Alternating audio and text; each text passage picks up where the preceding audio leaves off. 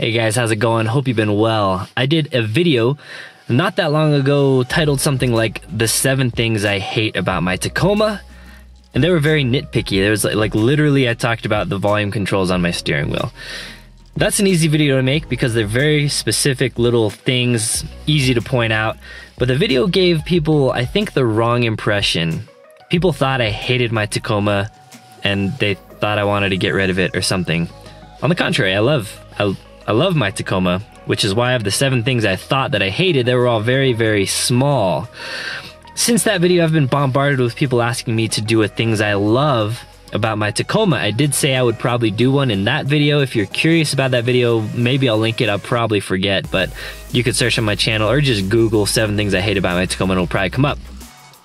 So this video, just to preface it, it's going to be just talking. It's just going to be, if you don't like my face, then don't watch it, just listen to it. If you don't like talking videos, then watch another video. I have a lot of other videos that have less talking. So anyway, let's go ahead and get into it. So I'm going to kind of be talking about the reasons that I chose a Tacoma, the reasons that I still own a Tacoma, and the reasons that I love my Tacoma. I'm wearing a beanie, my garage is cold. I did the last video while I was in my garage, so I said I'll just do this video while I'm in my garage. Again, it's in like the teens outside, I think, right now. I'm wearing a beanie. These are beanies, I ordered like 100 of them. I'm getting them embroidered right now, so they're gonna be LLOD beanies. So if you're into beanies, stay tuned. I'll talk more about them later. I will offer them to my patrons first. So if you're a patron, you'll get first access to these when they are released. They may sell out, they may not, I don't know. And let's get on to the Tacoma. So let's give a little backstory, maybe why I even own a Tacoma. I've had various trucks, I've had various SUVs, and I've had a bunch of cars, motorcycles, a lot of vehicles in my life. This is a 2016 Toyota Tacoma Off-Road that I bought in 2016. I moved from the suburbs where I was driving a Volkswagen GTI to the mountains, and the day that I closed on my house, or the day that I moved into my house, I think I went to the Toyota dealership and I bought a brand new Tacoma.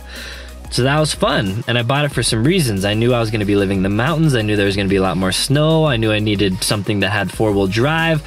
I do a lot of outdoor activities, so it always made sense. My GTI was just kind of, I was commuting, and it was a fun, fast little car, and it didn't make a lot of sense for the things that I did, but the bulk of my time was spent in the city, so it made sense as well. Anyways, I moved to the mountains. I wanted a truck. I was going to do a lot of home improvements projects, like landscaping stuff. I had some chickens, and anyway, just putting stuff in the back of the truck was just, I knew I wanted a truck. But I didn't want a big truck because I was still going to be in the city, and I was like, oh, I'm probably going to do some trails now, and the trails are going to be tight, and I didn't want a big truck, right? Because I don't really tow anything, and I had no need for a big truck. I didn't have kids or anything like that. So the Tacoma fit the bill, and that's how we got here to this Tacoma. So that's the backstory. And then let's talk about one other thing real quick, another real quick preface, which is things I talk about the Tacoma. I get that other cars or other trucks may have these features as well. So I'm not going to be talking about things that are only exclusive to the Tacoma. So before you start getting down in the comments like, oh, Ford Raptor has that, my Chevy Colorado has that, I get it. There's features that are shared by multiple cars, so that's cool. So let's just kind of get into why I love my Tacoma, I guess. The most important thing always is how something looks, right? I'm kind of joking, but I do like the looks of the Tacoma. I liked the Gen 1 Tacomas. I wasn't a huge fan of the Gen 2 Tacomas, which is why I never bought one, and I knew a redesign was going to be right around the corner, so I held out till the Gen 3 came out, and at first, I didn't like it that much. I liked it more than Gen 2s, but I didn't like it that much. But it was one of those things that grew on me a ton, and now I look at the Gen 3 Tacomas, especially when they're kitted out a little bit like mine is, and I'm just like, ooh. Every time you walk out to your truck in the parking lot, you're like, oh, that is a good looking truck, right? And that's how I kind of feel. If you're going to spend money on something, it might as well be something that you're going to use and that you're going to see every single day. I don't mind spending money on stuff I'm going to be in every day. I'm going to be using my truck every day. I'm going to be walking out to the garage and looking at it, or walking out to it in the parking lot and looking at it, and I'm like, ooh, it makes me feel good every time. And that's very materialistic, and you might not agree, but that, for me, I'm like, I like that. So modifications on my truck, I get to enjoy every single day. Some are performance modifications, some are just looks. And anyways, the Tacoma has those looks I was looking for. It's a good looking truck. So that's one reason I love the Tacoma. Now we'll get into some more practical reasons. The size of the Tacoma, like I mentioned earlier, actually I owned a similarly sized truck. I owned a 4-door Nissan Frontier back in college, and I actually liked the truck. It had some issues, but for what I was doing at the time, it worked well. I could have got a Tacoma, and I went with the Frontier because there was a good deal on it, and I liked it. I had no issues, and I really liked the 4 doors and the size of it, and I was playing hockey, and I could just throw my hockey gear in the back, and if you play hockey, you know it kind of stinks, right? So it's nice to throw it in the bed of the truck, and it worked for me at the time. So I had owned a mid-sized truck, and I knew that I liked it. Now, fast forward to 2016, well now, back then in 2016, there was the Colorado just got reintroduced, and there's the Tacoma, and that was really it in the size department.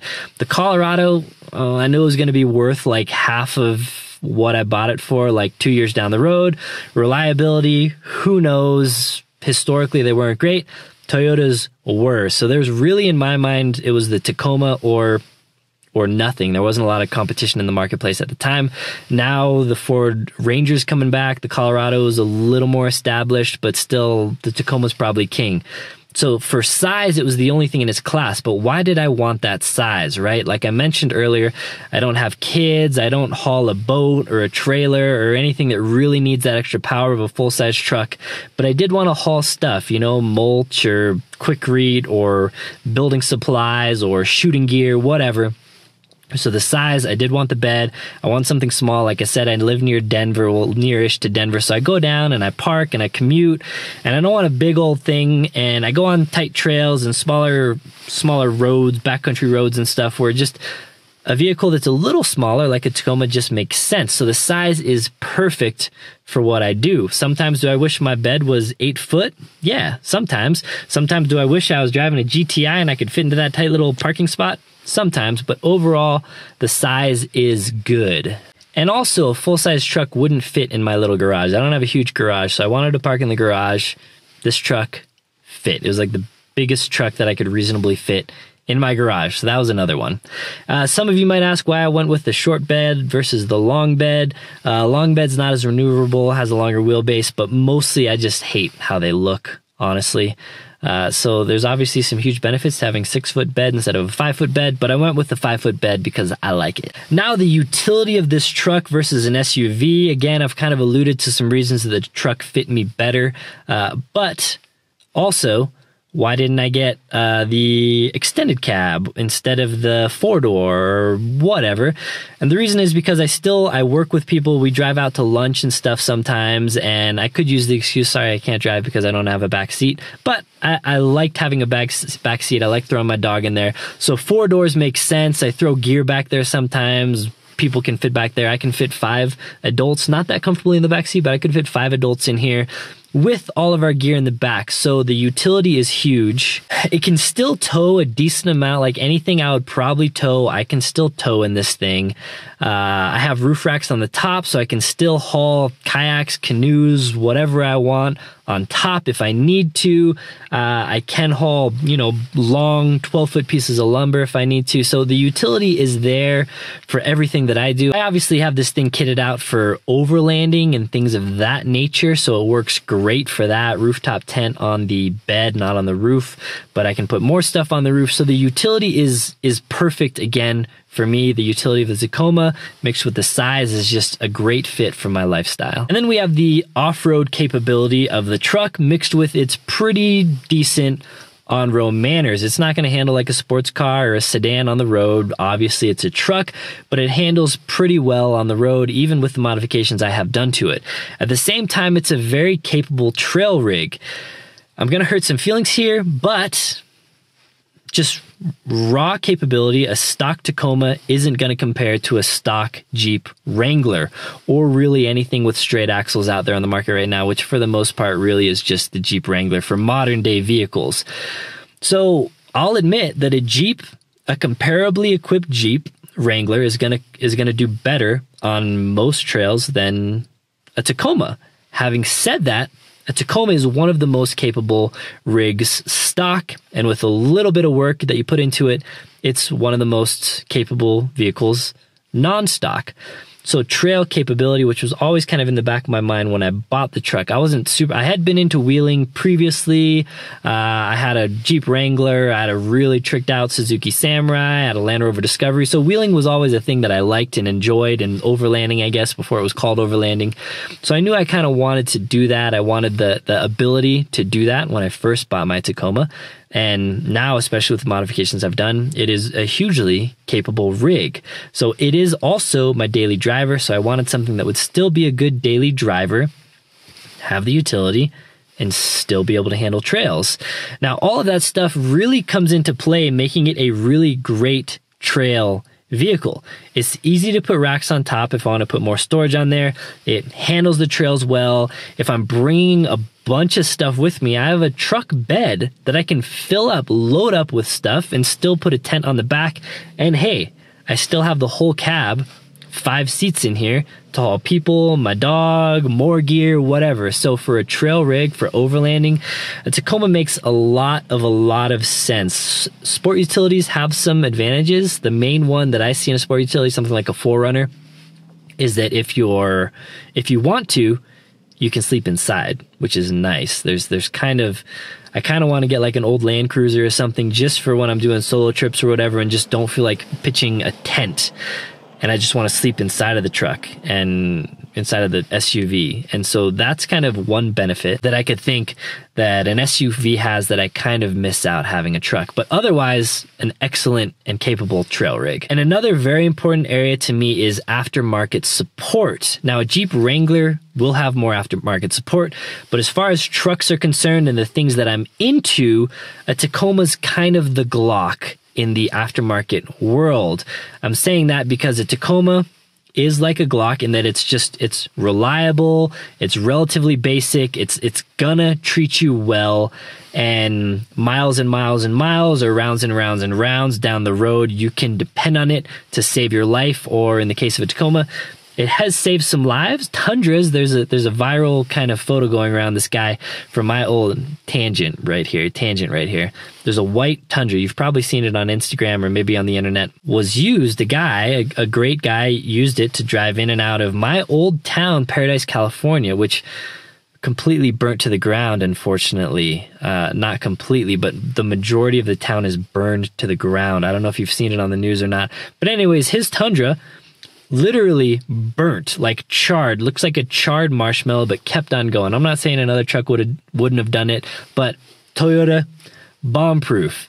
Now, what was I talking about? Oh, yeah, huge tangent, because I was talking about aftermarket support, compared it to Glocks, reliability, longevity, all that stuff. But like Glocks in the gun world, Tacomas have a huge amount of aftermarket support because they are popular for overlanding, right? So I'm into overlanding, and it's good to have a community that centers around one truck more than everything else, that truck being the Tacoma.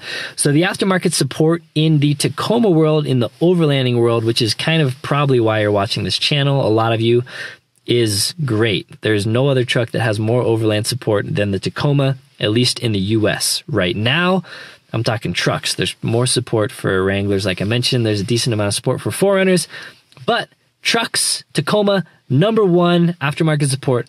Awesome, which also brings about the community, the forum support, the videos you're going to get, the people like me, for instance, they're going to follow on social media and get ideas for your own build. There's going to be more of them for the Tacoma than anything else out there right now. So that is another huge plus. And then some other minor things are, I really like the bed rail system in the Tacoma. It's basically a track system that you can lock things in and mount, cans and axes and high lifts and everything, and it is modular to accept bed rack systems and all kinds of stuff. So the bed rail system, the track system, whatever it's called, in the bed of the truck, awesome. That's kind of a minor one. Interior, there's a lot of good storage. There's a lot of good nooks and crannies, and there's some aftermarket support for different center console things and different glove compartment things. I made an Amazon store recently where I have a list. I'll link to it down below, but if you don't want to link to it, if you just want to type it in, it's amazon.com/shop/last line of defense, one word. There you'll find a list that's Tacoma, and I put some of my favorite things in that list. So if you're ever wondering, like, oh, what's that cup holder thing that Mike had? Or what's that center console organization thing that Mike had? I'm going to list it all on my Amazon shop, which I'll link down below, and I just told you where it was.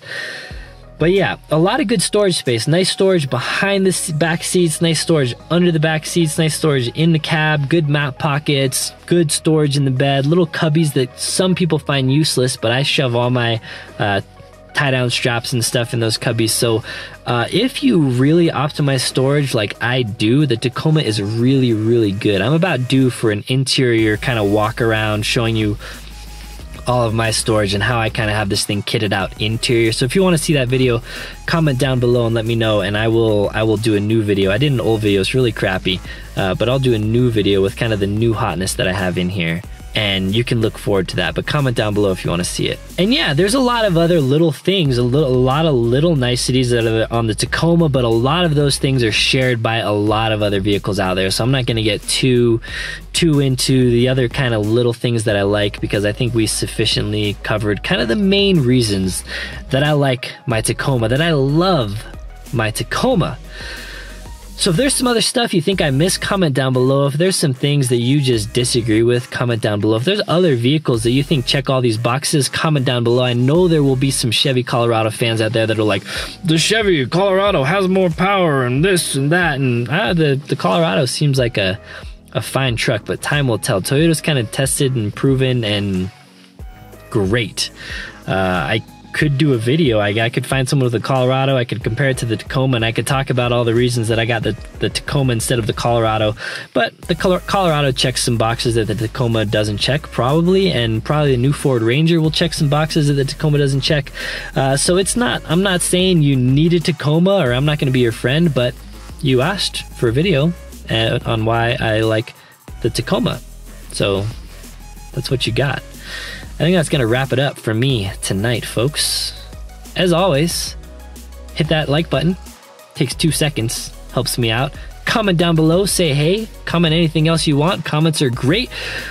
Get subscribed to the channel. Definitely turn on that notification icon if you want to be the first to comment. Typically, the first few comments, if you have questions or something, I usually will pay a little more attention to that. Once a video kind of gets older, I tend to miss comments and whatnot. So notification squad's always awesome. So get subscribed, get notified, become part of the notification squad. I'm having trouble talking because I've been talking for a while. Anyway, guys, take care.